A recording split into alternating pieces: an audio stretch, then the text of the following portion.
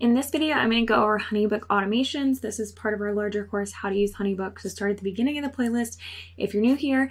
Otherwise, keep watching to learn about automation specifically.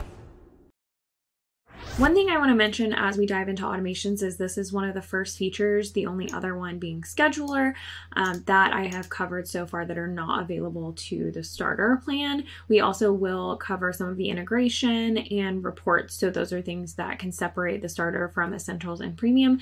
I think that everything you really want to do, unless you have a ton of team members, is going to fit in this essentials plan. I also think you can absolutely get started with the starter plan. No problem, especially if you're not quite ready to dive into scheduler and automations quite yet. But if you think something like QuickBooks Online integration is going to be important, and some of those accounting reports, and you're planning to rely on Honeybook for its accounting features, then I would definitely start with the essentials plan. Either way, you get up to 50% off just by using my link or the code Laney. I'll put my link in the description of this video. With automations, you can basically automate a few tasks, and you can do this a little bit with smart files, but in general, those smart files are attached together. So, you know, we have the proposal and then the invoice and then the payment and then the questionnaire. But what if you don't want to do all of those things at once, but you still want to automate some of your process? That's where automations come in. So to get to this page, you're going to go up to Tools and then Automations, and then it's going to load all the automations. You can have unlimited automations, which is wonderful. So to start a new automation, you'll click this button and then rename it to whatever you want it to be. And then you can start adding actions, and they're going to come in here like a flow chart. It's very visual and easy to understand, and you can always click on their help articles if needed.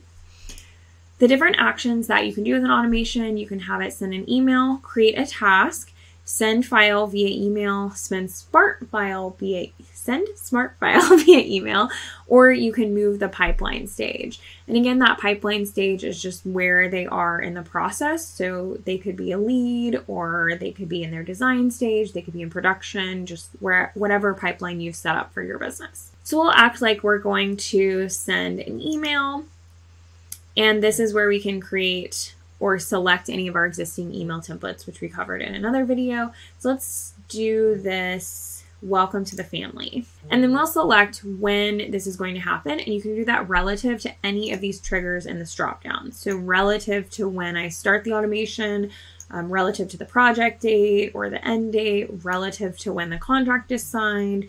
There's a lot of different options here. So like, for instance, if they schedule a session via the scheduler, you can trigger an automation based on that. So there's lots of different options here, and this email won't send if they don't ever schedule a session, for instance, or they don't ever do the first payment or something like that. So this welcome to the family is probably going to happen like after the contract is signed or after the first payment is made. We'll do that.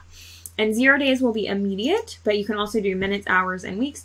So like, I kind of like to just, for emails like this where I want it to feel like I did it personally, I like to just put in kind of a random number. So they sign the contract, and then they get this at kind of a time that feels random. It's not 100% immediate, so they don't think it's completely automated.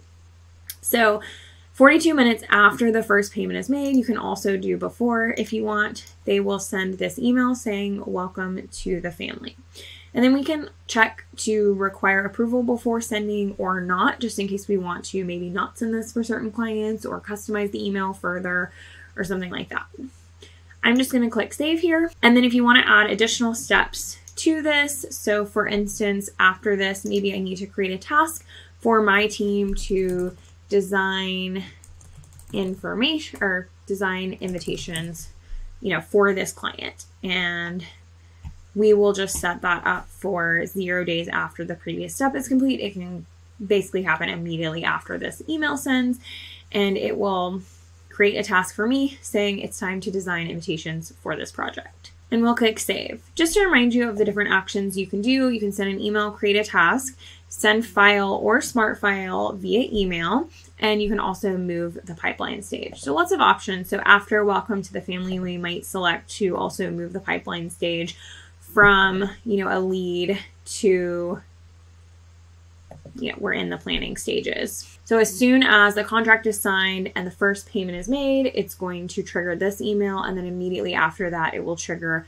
a task for me to design the invitations, and it will move them into that planning stage. Now, if we go back into our automations tab, again, that's under tools and automations, you can say when these automations are going to apply to a certain job, and it can apply based on a lead form or based on a contact form. So this would basically mean anytime someone fills out a certain lead form or a certain contact form, this automation is automatically added to their job. Can I say the word automatic?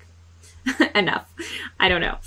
So whenever someone fills out a contact form that applies to any of these specific project types, then this automation will go onto their job automatically. And I don't have to assign it to their job. All of the actions will go ahead and start automating.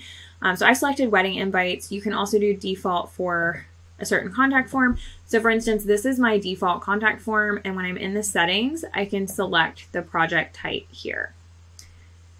So if I were to go down and select wedding invites, then this form is now officially assigned as wedding invites. And then anytime someone fills out that form, this custom invitation automation would go ahead and apply to their job. And what I've set up here is just sending that welcome to the family immediately after first payment is made. And then 5 hours after that, I'll send their questionnaire. And then immediately after that, we create the task to sign the invitation. So pretty similar to what we already set up. I just added a form in there. So you can set up an automation for any of your contact form types as well as for any of your lead forms. And then if you go into your projects, you can manually apply an automation as well. And up here, this is, as a reminder, that pipeline stage where you can move someone from one stage to another stage after they fill out a form, after they sign the contract, etc. So if I go into Amy and Jake's wedding invitations, I can add an automation here in this gray section that they can't see.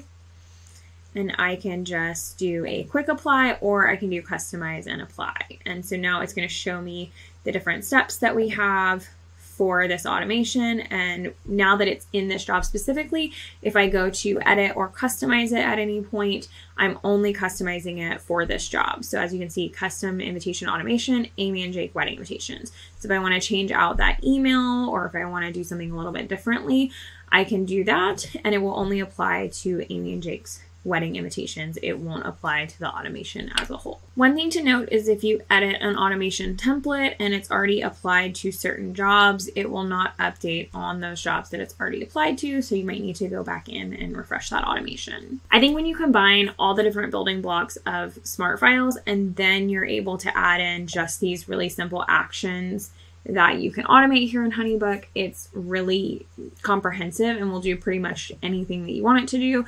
I love this flow chart because I think it just makes it really easy to see. You can move things around. You can go in and edit them. You can change the steps really easily. So I think it's visually very nice and simple to understand. However, this is kind of a next level thing. So if you don't have your forms created, if you don't have your email templates created, it's going to be a little bit harder to set up the automations because you haven't built out those building blocks yet. So I would definitely recommend keeping this in mind as you start building out all of your forms and things, and how you can use the automations once you get to that level.